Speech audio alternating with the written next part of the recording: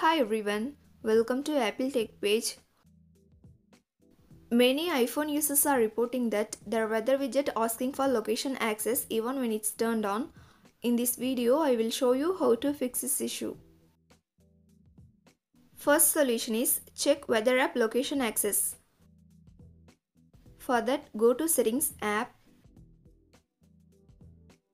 Next, tap on Privacy and Security. Tap on Location Services. Make sure that Location Services is turned on, then find and tap on Weather. Here you have to select Always if any other option has selected. If Always is selected already, switch it to while using the app or widgets. Second solution is Reset Location and Privacy. For that, launch Settings app. Tap on General. Scroll down to bottom and tap on Transfer or Reset iPhone. Here, tap on Reset. Tap on Reset Location and Privacy. Next, enter the passcode of your iPhone. In the pop-up window, tap Reset Settings to confirm the process.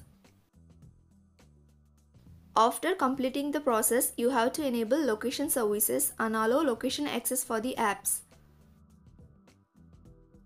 Third solution is force restart your iPhone. Quickly press and release the volume up button. Next, quickly press and release the volume down button. Finally, press and hold the side button until you see the Apple logo.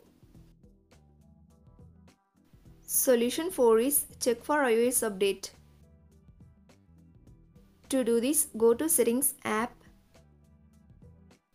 Next, find and tap on General. Tap on Software Update.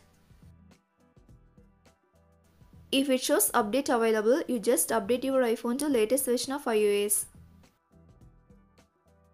Solution 5 is uninstall weather app and reinstall it.